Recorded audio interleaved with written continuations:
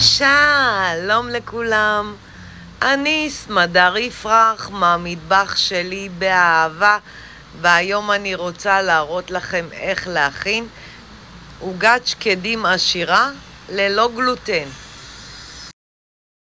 מצרכים לבצק: 5 ביצים מופרדות, חלמון וחלבון,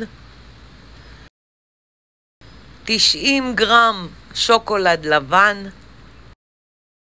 40 גרם חמאה חתוכה לקוביות, 2 כפות שמנת מתוקה להקצפה, כף סוכר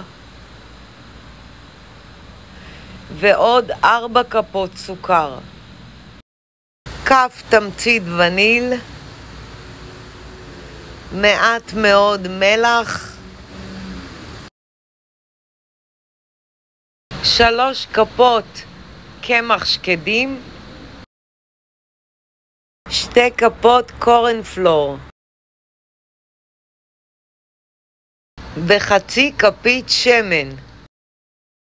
מצרכים לשכבה הראשונה: 40 גרם שוקולד, 10 גרם חמאה ו80 גרם אגוזים טחונים. המצרכים לקצפת: 300 גרם שמנת מתוקה להקצפה, כפית אינסטנט וניל וכפית תמצית וניל, וקוקוס לקישוט. הכנת הקצפת: אני מנערת את השמנת מתוקה להקצפה, שמה בקערה ומערבלת מעט.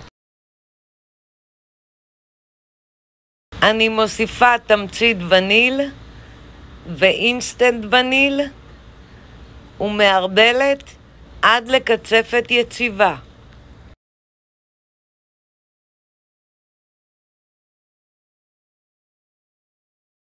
אני עוטפת את הקערה בניילון נצמד ומכניסה למקרר לפחות כשעה. הכנת הבצק: אני שמה בקערה את השוקולד הלבן, מוסיפה את החמאה ואת השמנת המתוקה, מכניסה למיקרוגל ל30 שניות.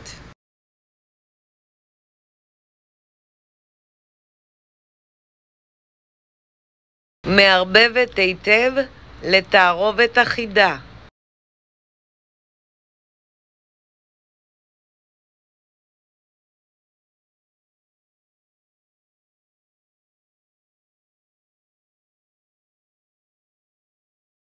אני שמה מעט מים רותחים בקערה ומניחה את הקערה עם השוקולד מעל ומניחה בצד. בקערה אחרת אני שמה את החלמונים ומערבלת מעט. אני מוסיפה את הכף סוכר בהדרגה וממשיכה לערבל. אני מוסיפה את השמן וממשיכה לערבל. אני מוסיפה מלח ותמצית וניל וממשיכה לערבל עד לצבע בהיר יותר.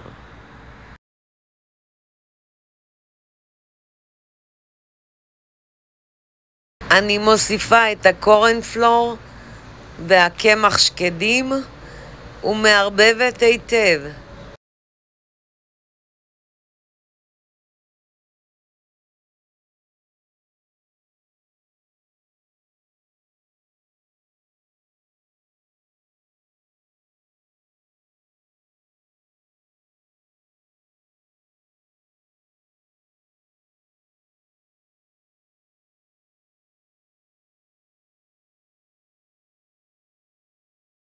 אני מוסיפה את הקערה עם השוקולד לתערובת ומערבבת היטב.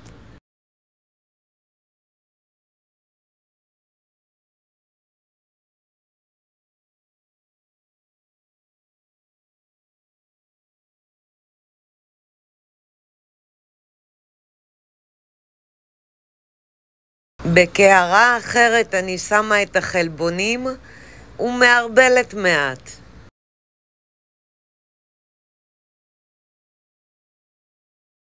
אני מוסיפה את 4 כפות סוכר בהדרגה ומערבלת עד לקצף יציב.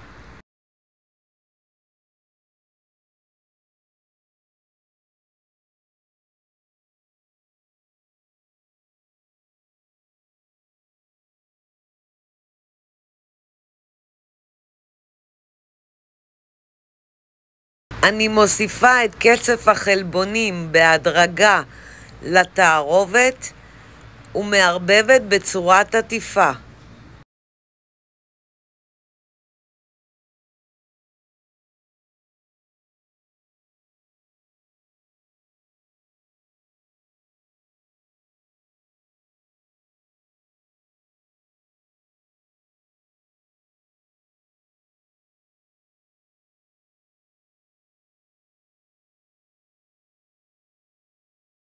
אני שמה נייר אפייה על תבנית ומשמנת.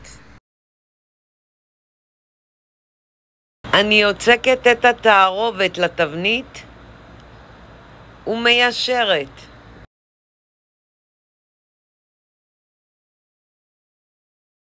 שימו לב, התערובת נוזלית. מכניסה לתנור שחומה מראש. בישראל 180 מעלות, בארצות הברית 350 מעלות, ועופה כ-15-20 דקות, עד לצבע זהוב יפה. מוציאה מהתנור ומצננת לחלוטין. הכנת השכבה הראשונה. את השוקולד אני ממיסה במיקרוגל ב-30 שניות. אני שמה בקערה את השוקולד, מוסיפה את החמאה ומערבבת היטב.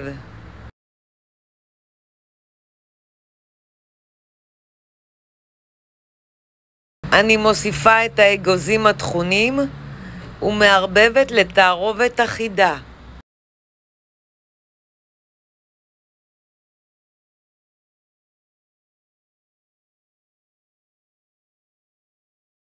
אני שמה תחתית לעוגה על משטח העבודה ומניחה מעל תבנית בלי תחתית. אני שמה את השוקולד עם האגוזים בתוך התבנית ומיישרת.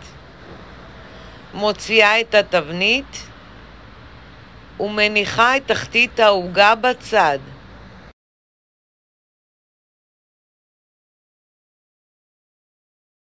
אני מניחה נייר אפייה על התבנית, מניחה מעל רשת או תבנית והופכת.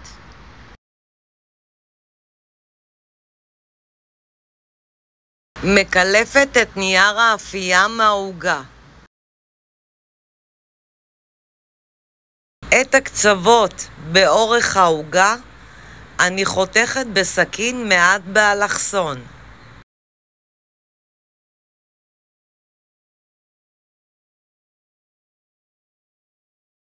את הקצוות ברוחב העוגה אני חותכת ישר.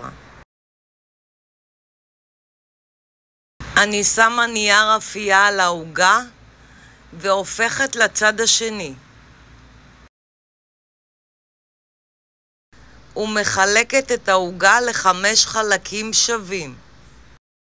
אם אתם רוצים את העוגה פחות גבוהה ויותר רחבה, תחתכו יותר חלקים.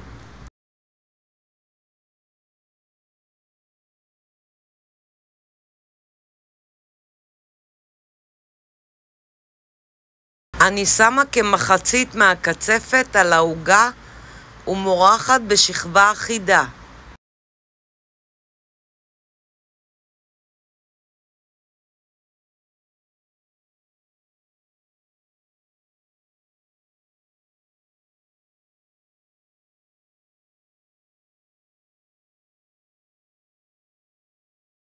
אני מגלגלת את החלק הראשון של הבצק ומניחה על תחתית העוגה במרכז.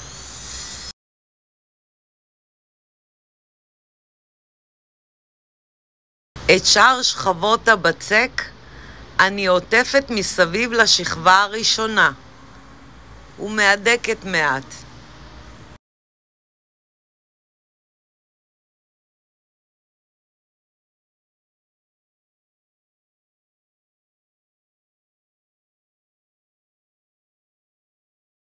אני מוציאה את שארית השוקולד מתחתית העוגה ומניחה בצד.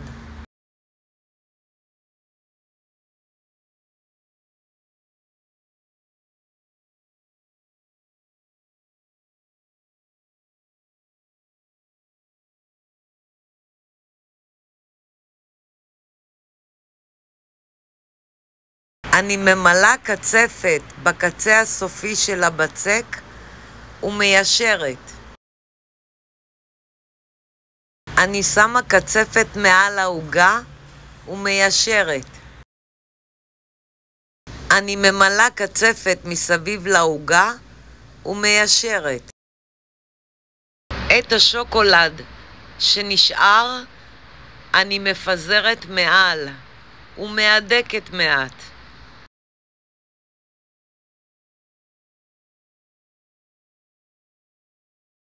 אני מצפה את העוגה מסביב בקוקוס.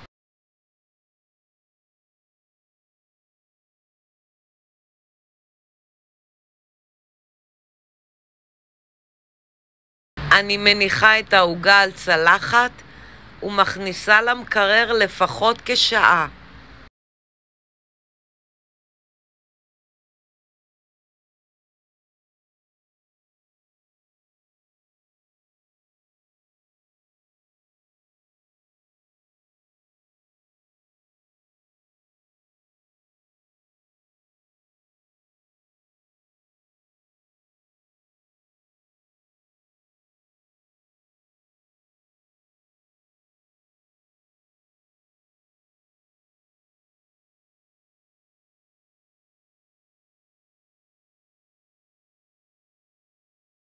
אני סמדר יפרח מהמטבח שלי באהבה. לעוד מתכונים ייכנסו וירשמו לערוץ שלי ביוטיוב. ניתן לרכוש את ספרי הבישול והאפייה שלי מאמזון, ובהצלחה.